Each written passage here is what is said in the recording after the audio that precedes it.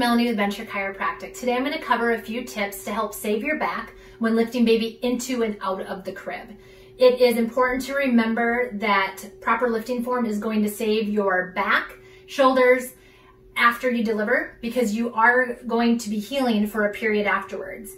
At 6 to 8 weeks, you may have the crib at a higher setting. You want to use every advantage possible, and having that mattress will allow you to keep baby's weight closer to you when lowering into the crib.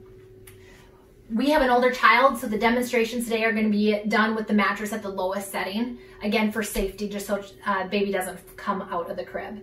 So when we're looking at cribs, the rail height, ideally we would like to be below the hip.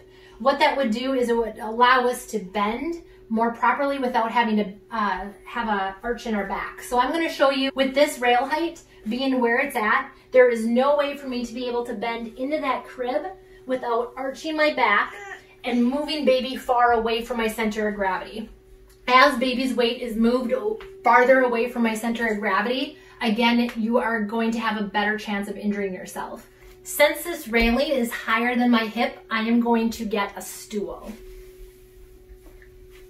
This stool has grips on the top, grips on the bottom, and it is very sturdy. So it will be able to hold my weight and the weight of my child without slipping out from underneath of me.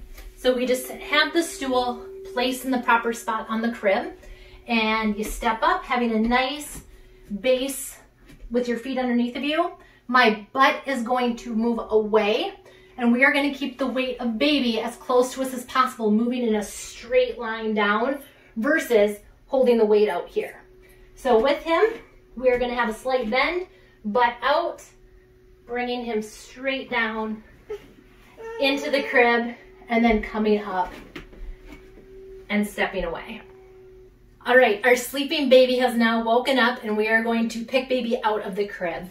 So again, I'm going to use my stool because of where my railing height is. Slight bend in my knees, hips are going to move out. So as I come down to get baby, raise them back up, keep them close to our trunk, and then we safely step off the stool. Using these tips with rail height, using assistance if we need with a stool.